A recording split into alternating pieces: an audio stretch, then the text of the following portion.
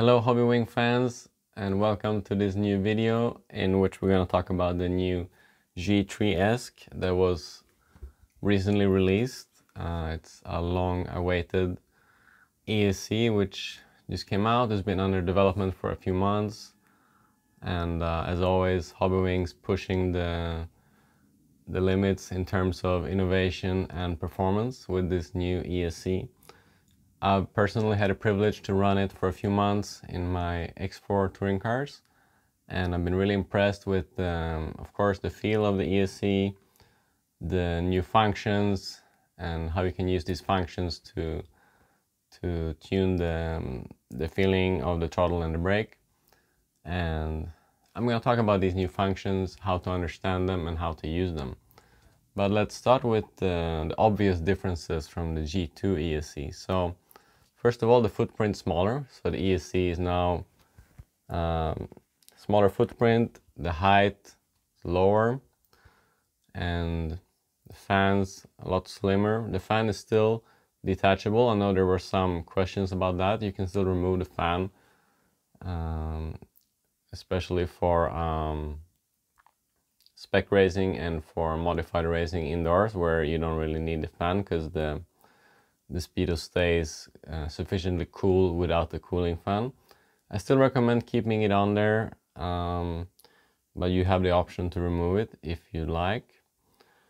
So a lot of customers asked for the differences between the two versions of the ESC. So you have the gray version, which is called the G3X, which is mainly recommended for stock classes for the reason that the G3X doesn't have the reverse polarity protection built in anymore, and this helps the performance in stock classes. So be careful when you plug it in to not break the ESC. The black version, however, the normal version, still has the reverse polarity protection. However, unless you run the optional reverse polarity capacitor, the capacitor can still break from plugging in the battery backwards. So keep that in mind, but it still has the protection built in. So for modified classes, I recommend the black version.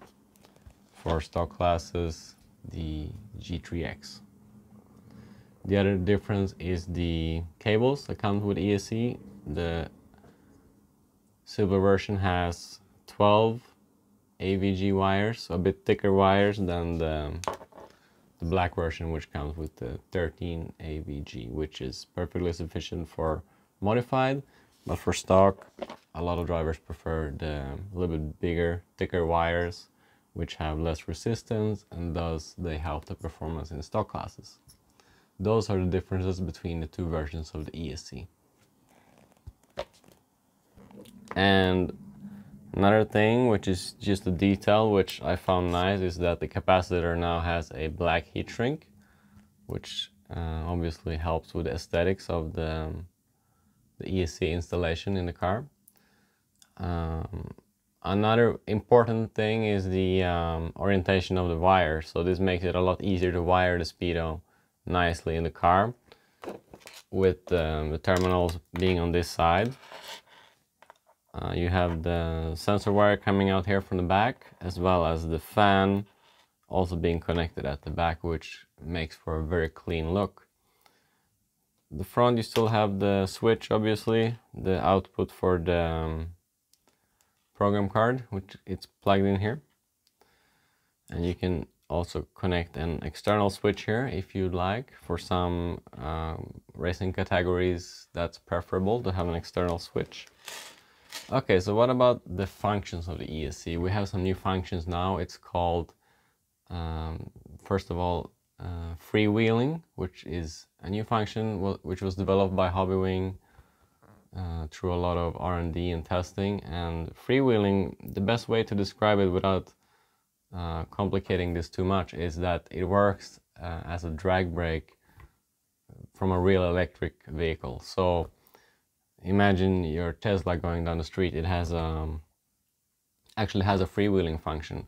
So it's not to be confused with a drag brake, which a drag brake only works in neutral. So when you're not using the throttle, the drag brake's activated and you can set it to a certain percentage, as you're probably familiar with. But the freewheeling works in a way where it works across the whole power band. So you can set it to a certain amount that you have a natural slowdown from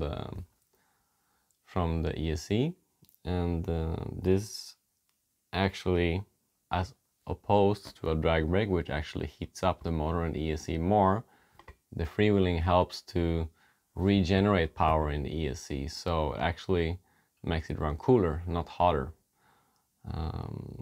And freewheeling function, you can set it to, of course, enabled, to have it enabled first of all, but you can set the RPM decrease rate value from 1 to 20.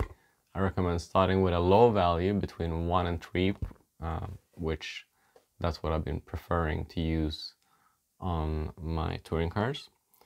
But you can, of course, go higher if you want, but I recommend using 1 to 3 as a starting point if you want to play with the freewheeling. And this is not only a function that works well in modified, it also works well in stock classes, as proven by our team drivers recently during testing for the World Championships. So that's freewheeling. The other big new function is disc brake. So in the past, as you may remember, we have the linear brake, which is the most typically used brake setting, which gives the best feel, the most forgiving, but also the weakest amount of brake. Then you have the traditional brake, which is a lot stronger, more aggressive. Some drivers prefer the traditional brake based on their driving style, that they require a stronger brake from the ESC. It's also class related, so some slower categories may need a stronger type of brake. But with a disc brake, you have a brake which works regardless of the speed of the motor, so the strength of the brake is not affected by how fast the car is going.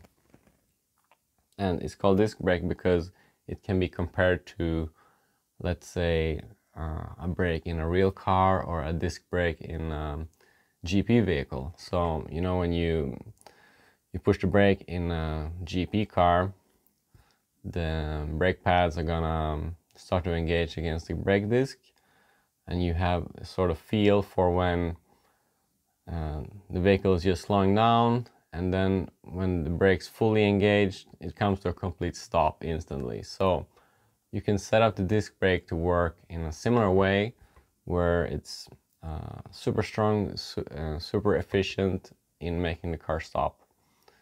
And because it's so strong and maybe hard to get used to and maybe hard to find the correct setting for, you also have a new setting, which is the ABS, which you can set this from 1 to 20, I believe, and you can tune the ABS setting to work together with the disc brake, because it makes the disc brake work more efficiently. The ABS you can set as a starting point a value of 5, but you can go up to 10 or even 15 if you feel that the ABS function was not sufficient.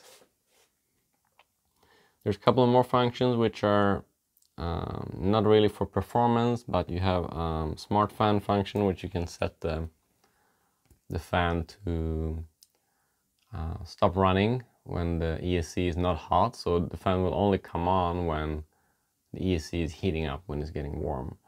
That way you save power, of course, and you save the lifetime of the fan. Those are the main things which are new. There's also the boost activation, which in the past you had RPM and auto.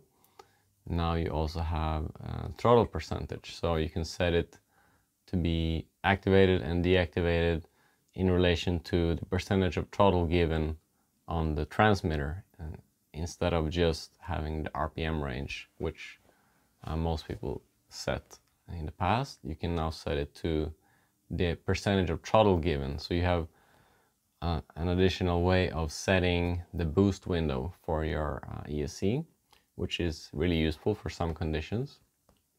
Brake and throttle curvature are also new functions. They actually work a bit like an exponential function, so you can set the throttle and the brake to be more forgiving. You can tune these parameters to your liking. It's a way of fine-tuning the feel of the throttle and the brake without having to mess with it on the radio.